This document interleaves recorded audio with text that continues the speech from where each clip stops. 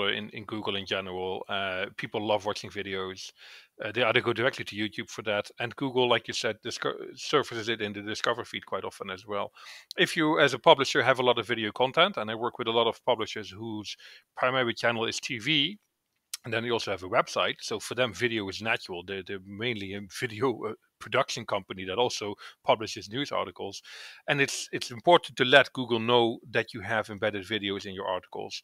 The best way to do that is, of course, with video object structured data markup on your web pages where you embed those videos, as well as having a separate video sitemap, video XML sitemap, or video references in your standard XML sitemaps, so that Google knows, right, this content is video rich, and we can surface it as a video article as such in Discover and in other news ecosystems.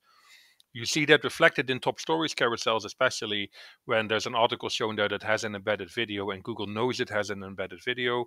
There's a little play icon as part of the little thumbnail image so that users know, right, this article contains the video. It's interesting that the click-through behavior on that can be very different depending on the user itself. Some users don't want to access an article if it has a video because they don't want to watch a video, they just want to read an article.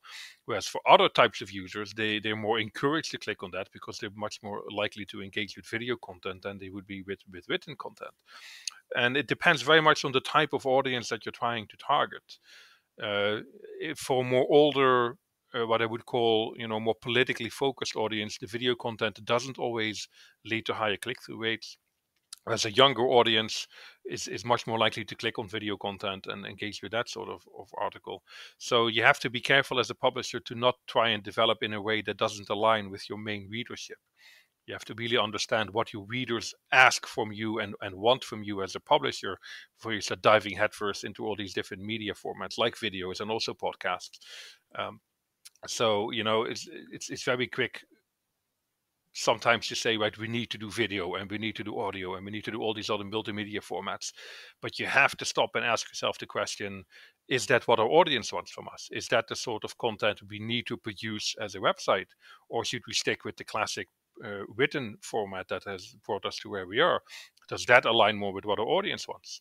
And those are always hard decisions because it's easy to just stick with what you know and say, well, that's the safe bet. But maybe your audience is actually ready for video content and you should start developing in that area. But it's also very easy to waste a lot of effort on developing those formats and your audience just isn't interested in it at all. So doing proper audience research is probably something that most news organizations are rather bad at because they've been doing things a certain way for a long time and they're sticking to their guns and they don't necessarily understand their audience as well as they think they do. They